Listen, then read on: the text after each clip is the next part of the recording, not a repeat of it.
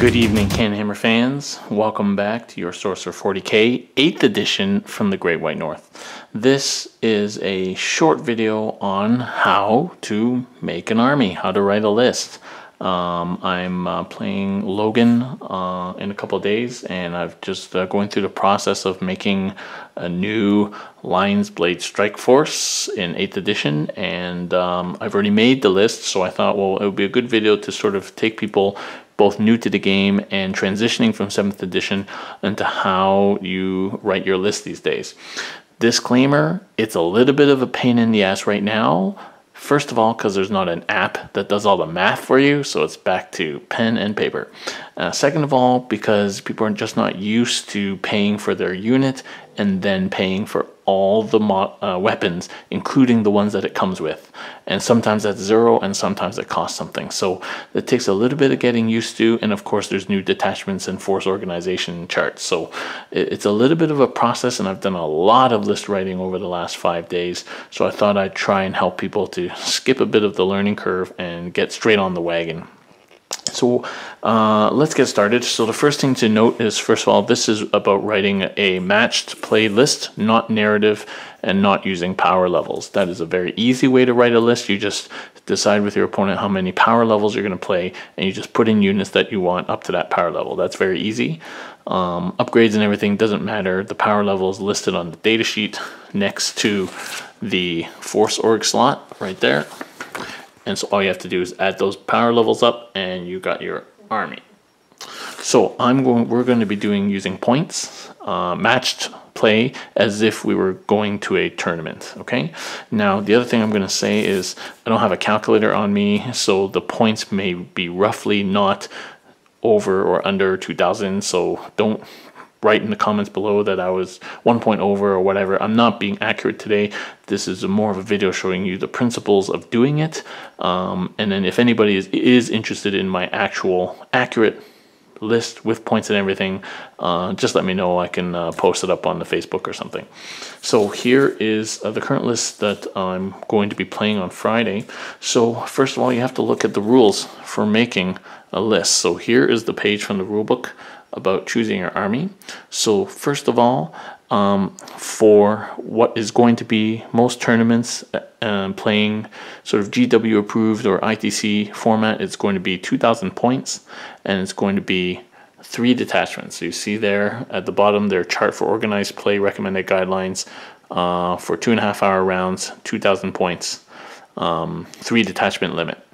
So that's number one. Number two, your whole army must share army faction.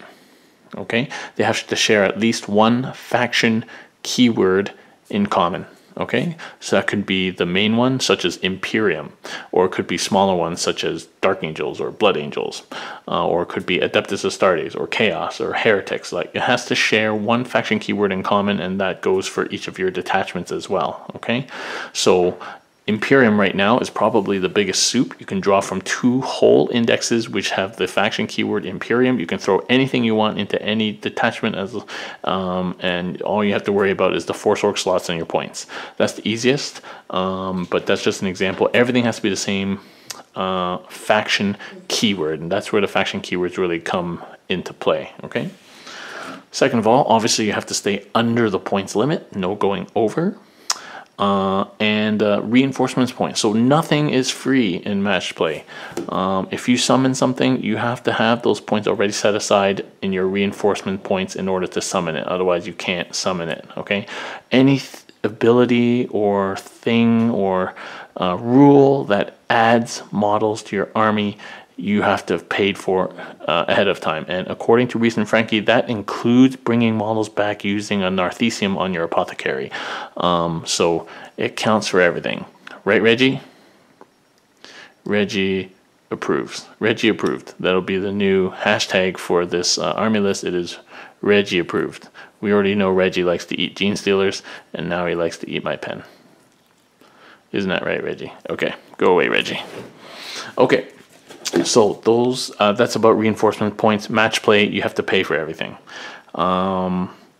Finally, just things to keep in mind when you're making your roster is that psychic powers can only be cast once other than smite. So no point bringing 10 psychers. You'll only be able to cast 3 powers anyway, because every faction only has 3 powers. Number 2 is command points. So if you stick to the detachments, which I'll show you in a second, you get command points just for having a battle forged army. So your whole army shares a faction keyword. You get 3 command points, and then if you take special detachments, you get extra ones, and those can be used for all sorts of things, including rerolls and things like that. So you know, why don't we just talk about those quickly? So here are the only 3 stratagems that you can use right now. For 1 command point, you can re-roll any 1 dice per phase, so that's super good. For 2 command points, you can interrupt the order of combat so that your unit fights next. That's pretty good too. And finally, for 2 command points, you can automatically pass a morale test, so very useful, especially at the end of the game, or if you really need your unit to stick around.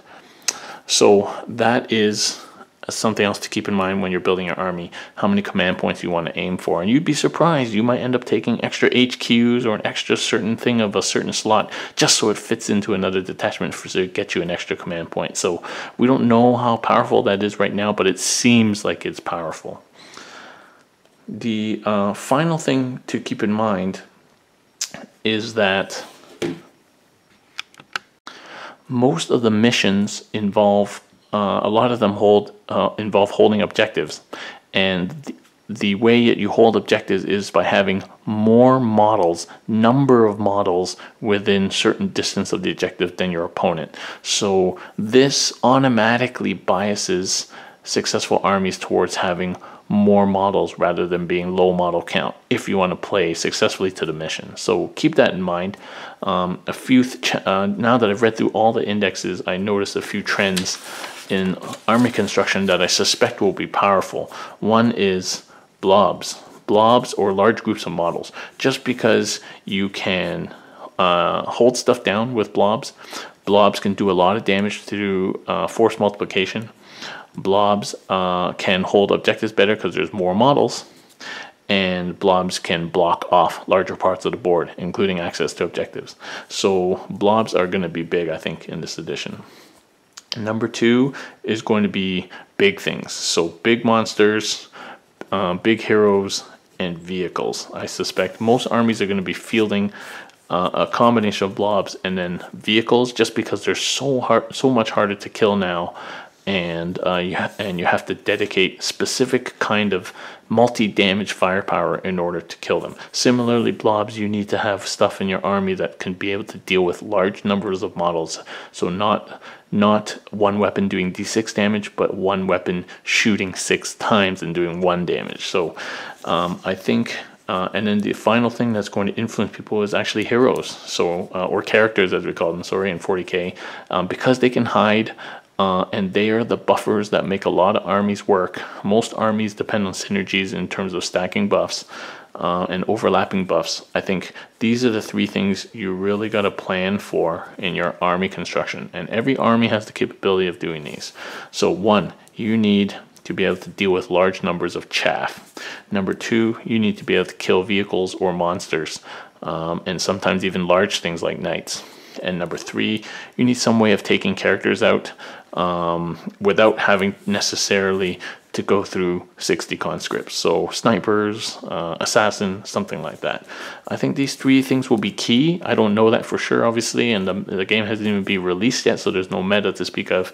But that's what the vibe I get from reading the books. So let's get started. So we're going to build our Lion's Blade Strike Force. So by definition, it's going to be Dark Angels chapter, which means everything I take can be Imperium or Dark Angels. So I actually can take any models. It says specifically here that in a Dark Angels force, I can take any of these normal Space Marine models, which I already know. That's all the Space Marine stuff, basically. And then, yeah, So what I would tend to do at this stage, where we're not net listing yet and we don't know what the meta is just take what you want to take. Take what you have if you already own these models. So my list is completely based on what I own. I don't want to buy any new models right now because I don't know what's going to be good or bad. I'm just building a list out of what I have, which is a lot. or if you're starting from scratch, just build it from what you like the look of. Everything has its place in the new edition, it seems. There are not a lot of bad models. So just keep in mind this formula, that you're going to have to deal with this, and thus I think that a successful army should have a combination of these things as well to present multiple threats to your opponent. You can always overload one of these and you'll be successful against some of your opponents and very unsuccessful against some of your opponents. So my theme of my army is that I want to try and replicate a Lion's Blade Strike Force, which in 7th edition was lots of Marines, lots of vehicles, and specific aspects of Marines to deal with specific threats. And so what I need is a lot of Marines.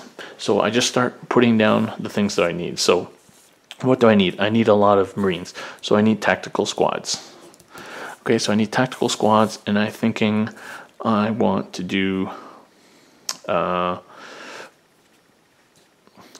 say 6. So I need 6 tactical squads, 5 men each. Okay, so I need tactical squad 1, tactical squad 2, tactical squad 3, tactical squad 4, tactical squad 5, tactical squad 6. I'll start with 6 right now because I don't think I'm going to be able to get more than 6, given that I have to pay for all my transports now. Boo-hoo. So we have to keep that in mind. Now keep in mind that I'm sticking to 5-man tactical squads because I rather like MSU, and it kind of decreases. It kind of half decreases but half increases the effect of morale. But you know, Marines get, they shall know no fear. They get to re-roll their morale test, so I'm not too concerned about morale. So I stick to small units so I can have more options and flexibility. So in my tactical squads, I need loadouts. So in a 5-man squad, I can have 1 heavy weapon or 1 specialist weapon. And keeping in mind that I want to do this, you know, let's just start to fill things in. So I'm going to stick with grav cannons. I played a lot of grav in 7th, and grav is still good, and they're very flexible because by definition, the people who have high armor, it does more damage to, and with the -3, and people have low armor, it's good for killing chaff because it has 4 hits. So it kind of goes both ways. It's the most expensive heavy weapon, so it's more than a missile launcher, more than a las cannon. The missile launcher is another flexible thing, but I just feel it's better than a missile launcher. Plus, I don't have missile launchers. I don't want to buy missile launchers. I have 8 grav cannons. So what I want to bring is 3 grav cannons.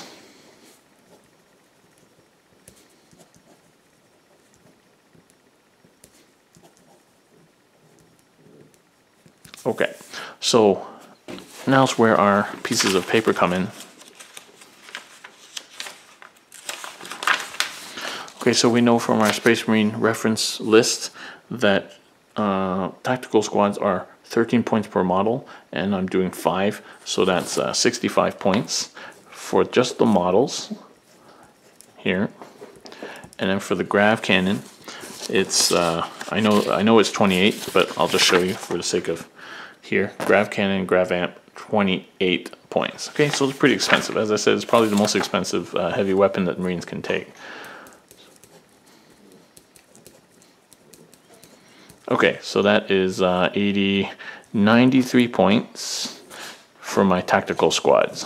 Okay, which is actually cheaper than it used to be. So it used to be 105 for a tactical squad with the grav cannon. So that's actually cheaper than it was. So then so that kind of is mostly going to be chaff killing, but it has flexibility to put damage onto vehicles and knights and things like that. So what I want also is the ability to pop vehicles and knights. So the 2 options here really for focused power are Melta and las cannons.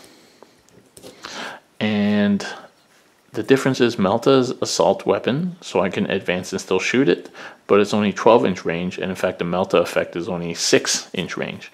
And then heavy, las cannons though have 48-inch range, so they can really reach out and touch somebody, but they're heavy, so they're going to be shooting -1. But on an assault, if you advance and shoot to get further in range, that's also a -1. So those 2 kind of cancel each other out. So really it's about, do you want short range or do you want long range?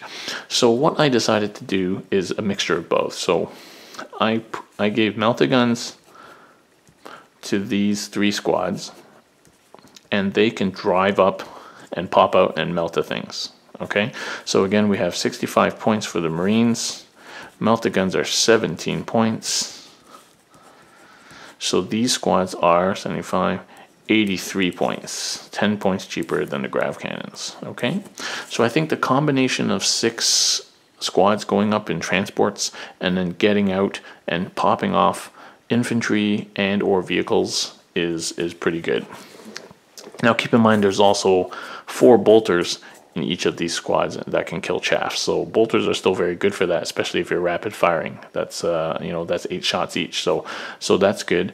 And then what I want to do is splash in some las cannons too for real to help. Because I feel like it's going to be really hard to kill things like knights unless you really dedicate a portion of your army to doing serious multi-damage. Because, you know, 24 wounds is a lot to go through. So what I decided was then I will take 1 squad of Devastators.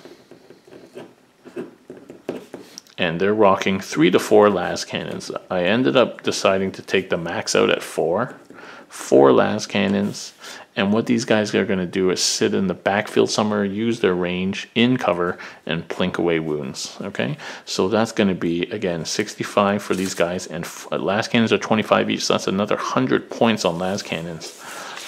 So these guys are actually rocking in at 165 points. Okay, now what I don't want these guys is to ever have to move, and I need them to be able to reroll. So I keep that in mind, okay, when we talk about HQs. Because now when you're looking to buff these guys, you're talking about looking at HQs, and then you can look at different things. So that's my 7th unit of Marines there. And then what I want now is some way of shooting at characters. So remember our rubric here, we need blobs. Monsters and vehicles, and heroes. So there's a few options. Really, there's just scouts with sniper rifles. And so initially I had splashed in 1 or 2 squads of scouts with sniper rifles, which come up to 90 points. 2+ in cover. They get to deploy anywhere within 9 inches of the deployment zone. Pretty good. But in fact, what I really wanted to try, and I've just put 1 in, is the Vindicare Assassin. So the Vindicare Assassin looks to be pretty good at killing heroes. So you won't be able to read that very well, but so he's 90 points. He's the same number of points as a scout squad. Okay, he gets a 4+ in cover. Okay, which basically, and he has a 4+ invuln. So, but more importantly, so he shoots on a 2+, and his rifle is 72 inches, so it can hit anything on the table. Strength 5, but what really happens is invuln saves can't be taken against this, and it has -3 rends, so that's pretty good. That's almost an auto wounding people, and does D3 damage, and it wounds automatically. Infantry is wounded on 2+, regardless of the strength. So it's designed to kill characters that are also infantry, which is a lot of them. And then specifically, he's a sniper. He can target characters even if it's not the closest. And if you roll a 6 on your wound roll, it does D6 damage instead of D3. And most characters are 5 or 6 wounds, so you could totally one-shot a character.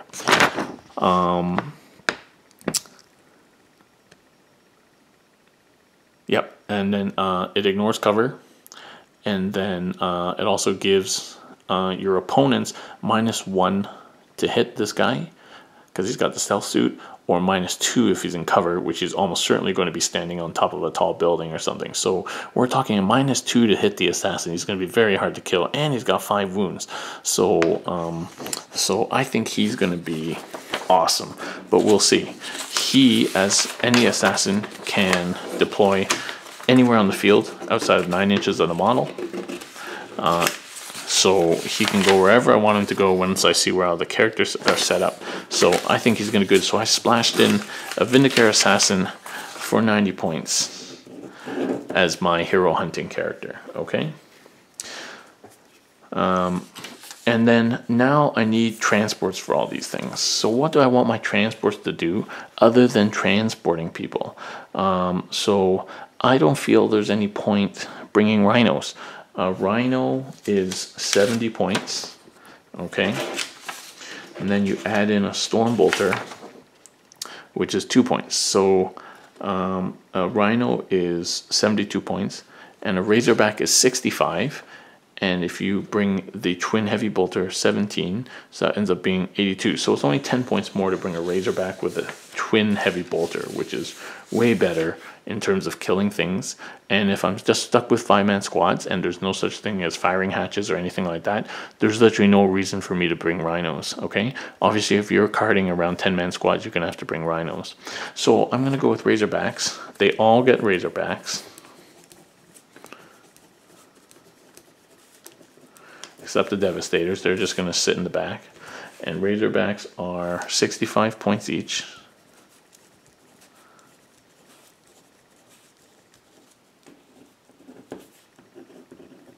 Okay, now what do I want on them? All the weapons are fairly similarly priced. Here's the ranged weapon loadouts for razorbacks, all the twin ones. So assault cannon, autocannon, bolt gun, not bolt gun, heavy bolter, not heavy flamers, heavy pilot, las cannons. So I'm really looking at heavy bolter to keep it cheap, 17 points, or a twin las cannon at 50 points is just too much, and I already got 4 las cannons and 3 meltas. I don't need the las cannons. I need chaff killing. So either it's going to be heavy bolters or the assault cannons for twice as much, 35 points. And so then, at first I went heavy bolters. And then I could bring in extra razorback. But for the price of an extra razorback, I could bring assault cannons. And twin assault cannons, if you bear with me for a second here. Twin assault cannons, 24-inch, heavy 12, strength 6 -1, 1. That's basically an Avenger Gatling cannon from a knight. It is, literally, that's the same stats. So, and they're all heavy anyway, so that doesn't matter. So I'm totally bringing an Avenger Gatling cannon sitting on the top of my razorbacks. So when you do the math, when it's all, ideally I'd like 6 of them, but it's probably going to be too expensive because they're 35 each. So let's just splash in 3 for now. Okay, so twin assault cannon, 35. Twin assault cannon, 35. Twin assault cannon, 35. So that takes these to a flat 100 for the assault cannon razorbacks. And then these ones are going to be heavy bolters, twin heavy bolter, which are 17 points each. So literally the transport is the same cost as the units, 83 points. Okay, so where are we up to now? We're up to about 600, 1,200. We're up to like 1,300 approximately. Okay, just I don't want to do the math. It's very rough. So now what do we need is we need some HQs. How many HQs do we need? Well, it's difficult to know, and this is where you can start looking at the detachments. So let's look at the detachments here. So these are the various detachments you can use, starting from the basic one, the patrol detachment, which gives you no bonus command points, and it's just an HQ and 1 to 3 troops. Okay, that's like your basic allied detachment. Then you have the battalion detachment, which is probably going to be the most common one that people run at 2,000 points, 2 or 3 HQs, 3 to 6 troops, and all the other ones optional. You get 3 command points for that, so that's decent. The brigade is basically a full Monty. 3 lots of HQs, 6 to 12 troops, and 3 to 6 of all the other ones other than flyers, and you get 9 command points for that. But to fill that, even at minimum price for Marines anyway, is basically impossible. So no brigade. So your good starting point really for a balanced army is to start with a battalion and then add in one of these depending on what slots you have the most of. So the Vanguard is 1 HQ, 1 to 2 HQ, and 3 to 6 elites. The Spearhead is 1 to 2 HQs and 3 to 6 heavy support. And the Outrider is 1 to 2 HQs and 3 to 6 fast attack, and they all give you 1 extra command point.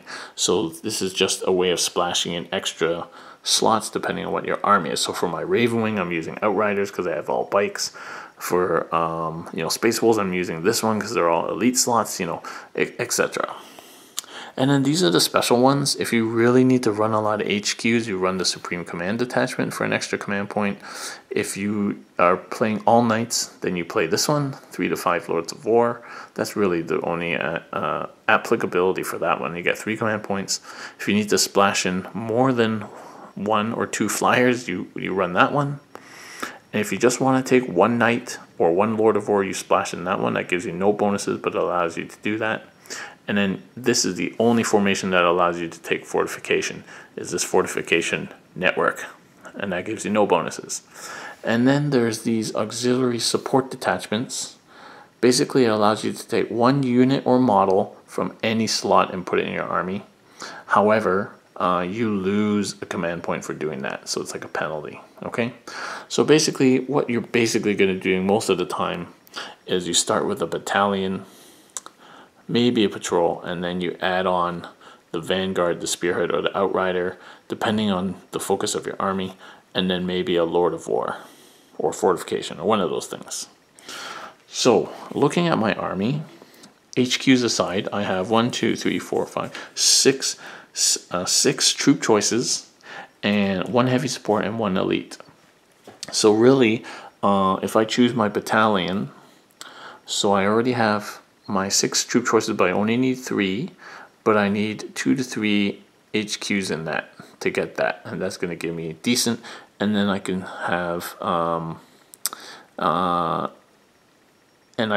any number, I can have my heavy support 0 to 3 in there. I can have my elites and fast attack. So I'm really looking at a battalion detachment right now, and before I add onto those. And you note also that every unit can take a dedicated transport, and that doesn't take up any slots. Okay, so right now I'm working towards a battalion detachment, but if I have 4 HQs and I split my troops into 3 and 3, I could actually have 2 battalion detachments and thus get 6 extra command points. And there's no difference functionally between that other than I get more command points. So that's what I'm going to do. I'm going to want to aim for 4 HQs with 3 troops in each, so I get 2 battalion detachments, and I get 6 command points, plus the 3 for being battle forged, so I get 9 command points from doing that, which is great. So I need 4 HQs. So what do I want my HQs to do? Well, this is Alliance Blade Strike Force fluff. For lots of reasons, I'm going to take Azrael. Okay, Azrael's a beast as well. He's very good in combat. He's got a strong weapon. He's got this crazy mastercrafted bolt gun, plasma gun combo. And more importantly, his helmet that that dude carries gives everyone within 6 inches a 4+ invuln save, which is crazy good.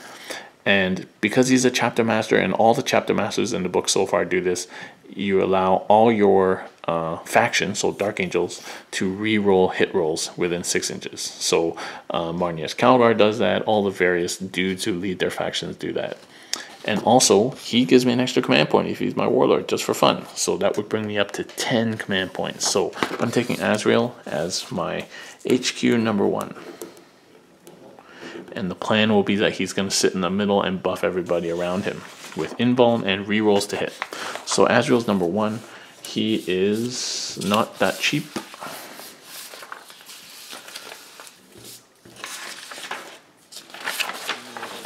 Just try and find him here.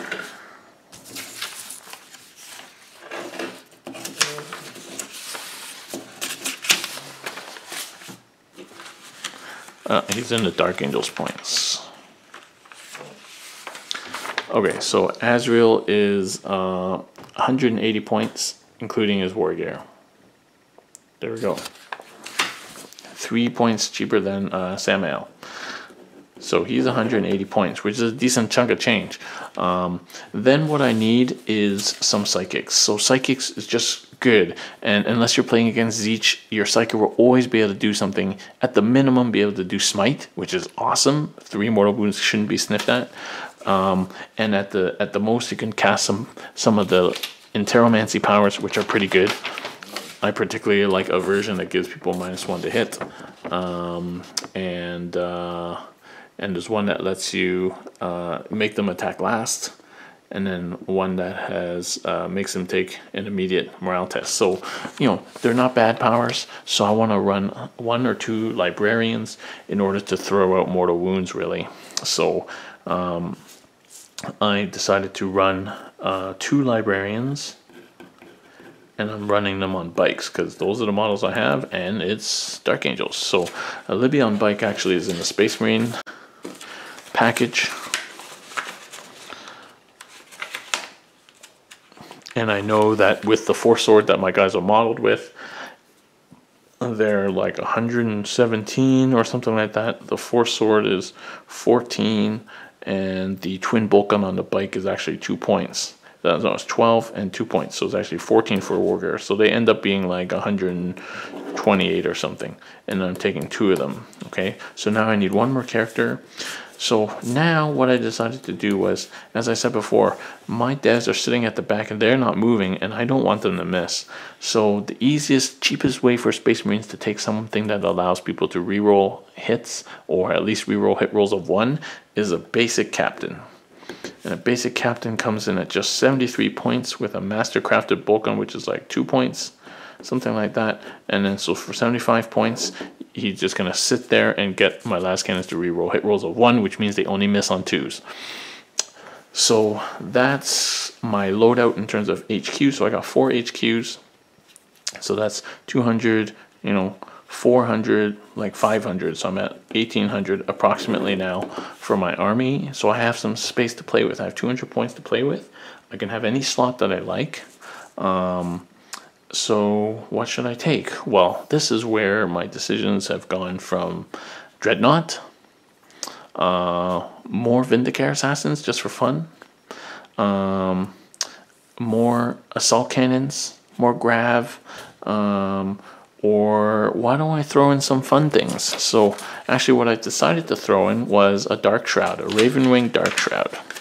And what this does, it gives a 6-inch bubble where the enemy shooting at those things is -1 to hit. So that seems like a pretty good buff to me, and it's about totally in. The Dark Shroud is 183 points, and that's with an assault cannon. So, you know, since I haven't been doing accurate math on my real list, that takes me up to about 2,000.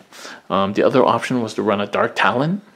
And I might still do that. The Dark Talon is awesome. I think it's a flyer, so it's harder to hit. You can't lock it down in combat, and the Rift Cannon is sick and does mortal wounds, and the Stasis Bomb also does mortal wounds. So it's one of the few sources other than Smite, actually the only source that Dark Angels have other than Smite of doing mortal wounds.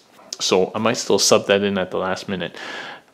But a 6-inch -1 to hit bubble is pretty good.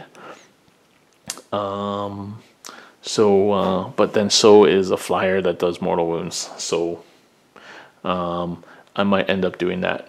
You know, the more I talk to you guys about it, I think I'm going to try that first, and then I'll bring my Dark Shroud and see how that goes. So let's sub in the Dark Talon. Just for interest, I'm going to show you the Dark Talon. So, you know, you Dark Angels guys who are watching this video, don't pass the Dark Talon over. The Nephilim still sucks, but the Dark Talon, so first of all, it's decently difficult to kill. It's got toughness 6 and 10 wounds and a 3+ save. It starts off moving 20-40, which is pretty good, and has BS of 3, but it has strafing run, so it gets add 1 to the hit rolls when shooting things that are not flyers. So that's pretty good. So really hitting on 2s for most things that you want to hit. And then it has Hurricane Bolters, which is rapid fire 6. So within 12 inches, it's going to be shooting 12 shots, and it's got 2 of them. So that's a chaff killer for sure. And then it's got the Rift Cannon, so 18-inch range, heavy D3, and then strength 10 -3 for 3 damage. And then if you do damage, which you probably will if you hit, then you actually roll another dice, and on this number, which gets worse as you get damaged, target unit suffers a further D3 mortal wounds.